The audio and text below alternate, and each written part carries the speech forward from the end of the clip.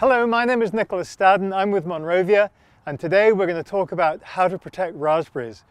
Fruit is a fantastic idea in your garden, and it's not just a trend anymore, it's a cultural shift. We all want fruit in our gardens. So raspberries are a great thing to talk about. They're easy to grow. So how do you protect raspberries? So first of all, let's talk about the environment. We've got them planted, we've got them in the garden. If you're in the northern part of the States, they take full sun, they're just fine.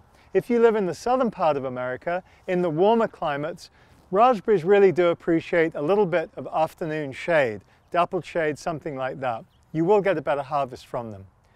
Pertaining to their biggest predator, apart from us, the humans, it's the birds.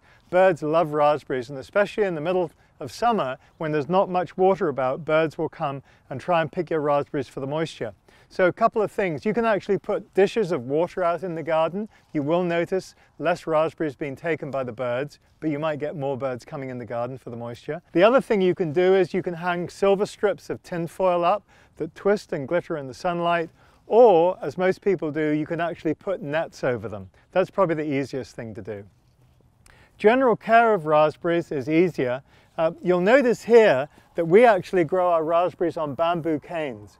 Now, there is a symbiotic relationship between plants and bamboo. Plants will grow much better if they're on bamboo. So you can grow them on a little wigwam.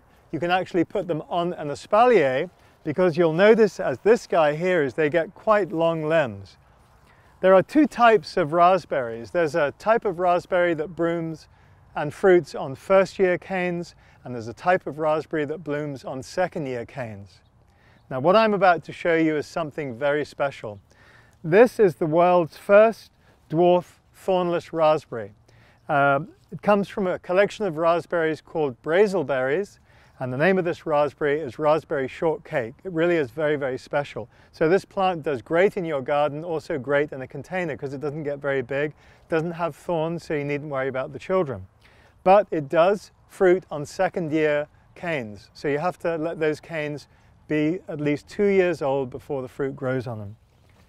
They like to be a little bit on the moist side. They like to have lots of rich organic mulch or humus for the soil, and they'll do just great in your garden. This is Staddon from Monrovia talking to you about how to protect your raspberries.